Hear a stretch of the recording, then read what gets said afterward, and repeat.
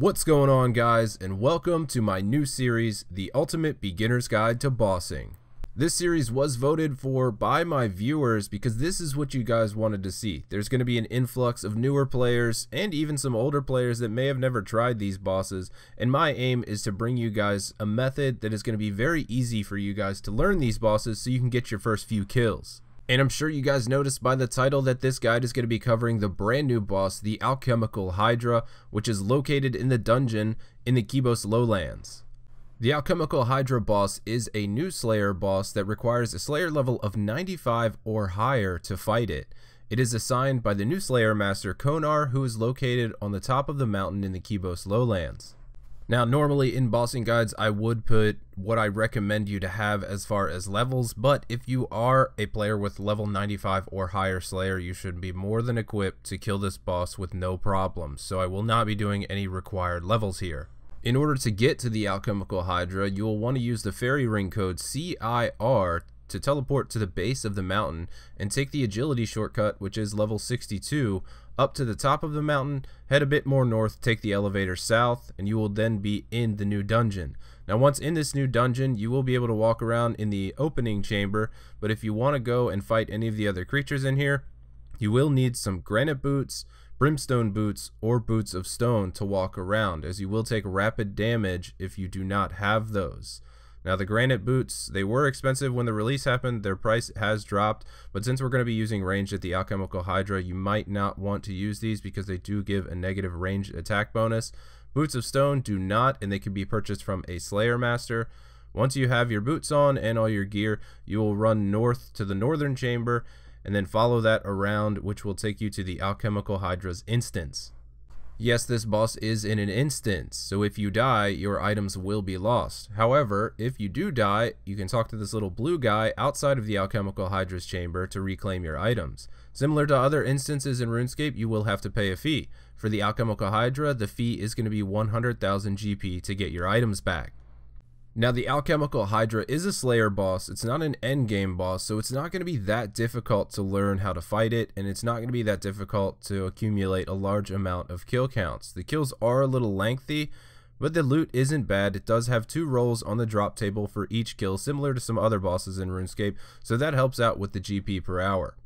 As for its stats, the notable one is the defense level. The Alchemical Hydra only has a defense level of 100, so in that sense, you're going to be wanting using a Bandos Godsword here if you are bringing a defense lowering weapon with that special attack. The Bandos Godsword offers a flat level reduction in defense reduction when you land a special attack. So you can hit with max stats in upwards of around 70 damage or more with the Bandos Godsword, which would take the defense level down to 30. If you were using a Dragon Warhammer, it only hits for 30% of the defense reduction, so if you land one spec, it would only take the defense level down to 70, so the Bandos Godsword is going to be what you're going to be wanting to use. As for the Alchemical Hydra's weakness, it is going to be the ranged method of combat with only a defensive stat of plus 45. So this brings us to our 3 best in slot items, respectively in order: the Twisted Bow, because the Alchemical Hydra has a magic level of 260, followed up by the Blowpipe, and following that is going to be the Dragon Hunter Crossbow. Up on the screen now is going to be our first gear setup, and this is going to be the high tier gear setup. Now, this setup is very expensive, obviously, because it does have the Twisted Bow in it, but you don't need a Twisted Bow to kill this boss. I promise it will be just as easy with either of the other ranged weapons that I listed off. Now, this Slayer boss will only be able to be killed on task when assigned by Konar, so that means you will be using your Imbued Slayer helmet, which does give you that 15% increase to damage and accuracy when using the ranged attack style. You'll be using an Ava's Assembler, Accumulator, or a Ranging Cape, Necklace of Anguish, or an Amulet of Fury. For the Twisted Bow setup, I decided to go with Dragon Arrows because they do hit the hardest, Armadillo Chestplate and Chain Skirt, Barrow's Gloves, Granite Boots, and an Archer's Ring imbued. In the inventory for this setup, I have a Bastion Potion, which is ranging paired with Super Defense, Antidote ++ because the boss can poison you, Stamina Potion for the trip there if you are using the Fairy Ring, 4 Super Restores, which can also be replaced with Prayer Potions, fill up your inventory with Sharks, and a Method of Teleportation to get yourself out when the trip is over, or if you get in a pinch and you don't want to pay that 100,000 GP to reclaim your items. Now this next setup is considerably cheaper. As for the overhead costs, I will be going with, once again, the Imbued Slayer Helmet, Ava's Assembler, Necklace of Anguish, which can be swapped out with a Fury. In the Blessing slot or ammo slot, I have the Rada's Blessing, which is a reward from the Elite Karen Diaries, which I have already finished. But if you have not finished that, you will want to use some other blessing. Any of them will work. The Toxic Blowpipe, God D'hide, top and bottom, which you can also use any one that you want. They will all work. Barrow's Gloves, Boots of Stone, and an Archer's Ring imbued.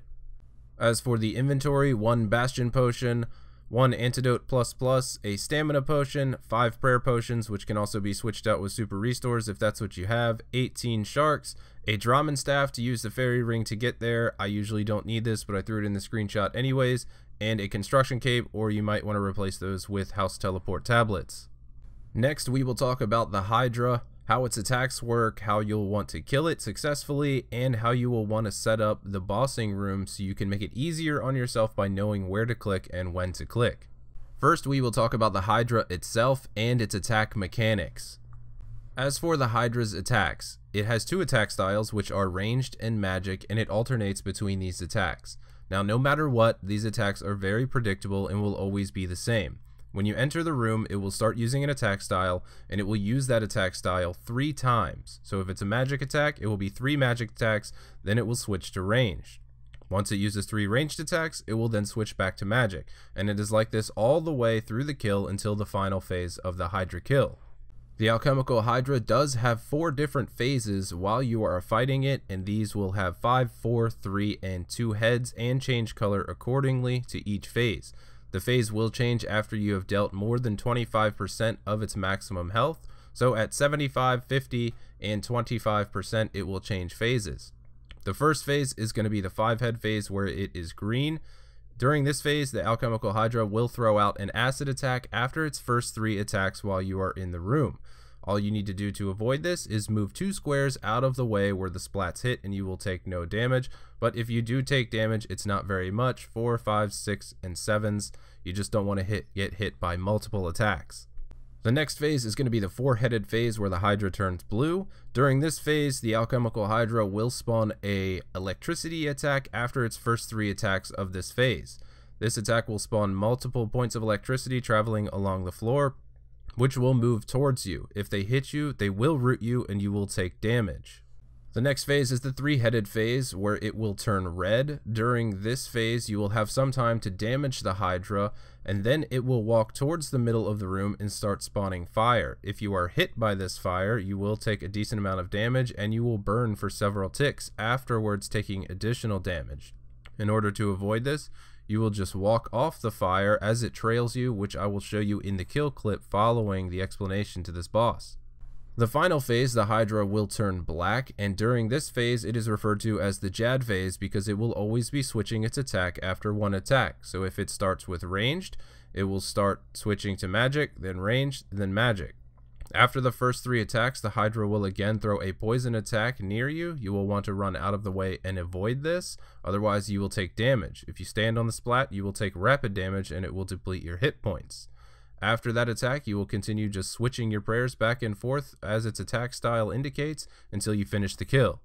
Here, I would like to show you guys the chamber and how I have it set up. Now the way I have this set up is I am using a third-party client, RuneLite, which allows me to mark the tiles on the floor. Now this isn't absolutely necessary, but it does help out. Now here you can see these tiles marked on the floor, and the numbers popping up now will indicate where I'm going to move as each next step of the boss starts. Moving to these tiles in their numbered succession will set up the Hydra boss in an optimal location to transition to the next phase. Now also on this screenshot, you can see 4 big squares that are colored blue, green, and red. Sorry if you're colorblind. Blue is in the northwest, green is in the northeast, and red is in the southeast. Now you will need to position the Hydra over these depending on what color phase that you are on. When you enter the room and the Hydra is green, you will want to place it on the red square. This is the opposite of the combat triangle. Green indicates range, which is weak to melee, which is red. After this, you will position it on the green square for the blue phase, move it over to the blue square for the red phase, and finally, during the black phase, you will not want it to be standing on any of these as it will empower the Hydra. And now that we have gotten all of the precursor information out of the way, I can go ahead and show you guys a clip of a kill, and I will talk you guys through each phase of the Hydra kill. So here in the clip, I am just outside of the Hydra chamber, and I'm going to be potting up first, and then I will be activating my Preserve Prayer and my Protect from Range and entering the chamber. First thing I will do is head over to square number 1, which is going to drag it onto the red square. You can see it's using a magic attack, which I switched to magic attack, and after 3 attacks, I will switch to the range attack, position myself on square 2 for the acid, and move to square 3. Square 3 will position the Hydra just above the green square, which will allow me to transition it into the blue phase.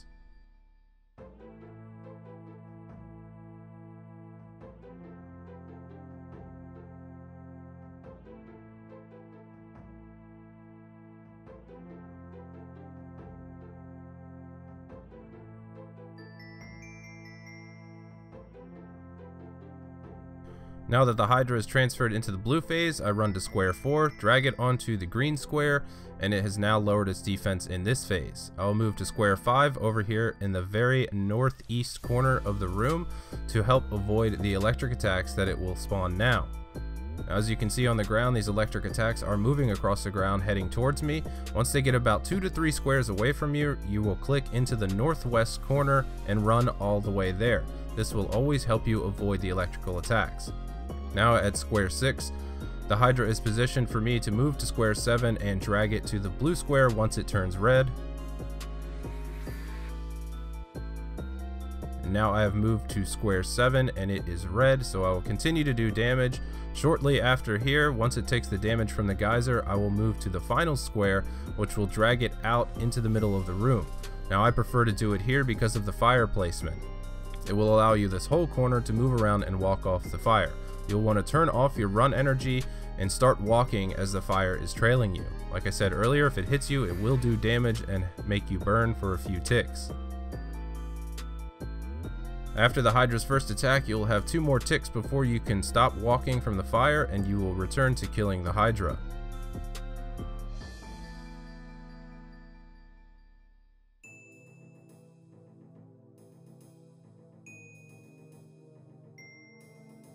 Now before the Hydra goes into its black phase, you'll want to pay attention to what attack style it is using, because once it turns into the black phase, it will use the opposite attack style once it starts. So it was using mage, and now it is going to start with range. I will switch my prayers every attack to avoid the Jad attacks, and after this 3rd attack here, I will begin to run when the attack animation starts to avoid the poison. Now from here, it is smooth sailing as long as you can hit your prayer switches and block every attack. Be wary of this phase because it will hit over 50 if you miss a prayer switch. It's not a guaranteed 50, but it can happen. And with that, your kill is done, and you can go ahead and complete the same method for every kill after this, and you are smooth sailing all the way to your Dragon Hunter Lance that I'm sure you guys are all trying to get. So last but not least, I went ahead and compiled a loot screenshot of you guys for my first Hydra task. I killed 182 Hydras on the launch day to see how much I could make. Now unfortunately, I didn't come away with any uniques that I could actually use. I actually did get the Hydra's eye and claw to go towards the ring, which I have since finished. But as for the loot screenshot you see on the screen, 23,854,553 GP. I wish I could tell you guys what I made per hour, but I really didn't keep track of how long it actually took me to do the whole task. As for the cash drops, very plentiful, 2,059,000 GP. The runes were also very good, 6,200 astral runes, 5,600 blood, 5,500 deaths, and 4,300 chaos. As far as everything else goes, I saw a lot of mystic battle staff drops, 34 sets in all. 184 regular battle staffs, which is a nice 1.4 mil addition. As far as everything else goes, pretty good loot all around. It's not as good as Vorkath and it's not as good as Zulrah, but it can be really fun to do, and it's still a decent moneymaker if you do get a Hydra task.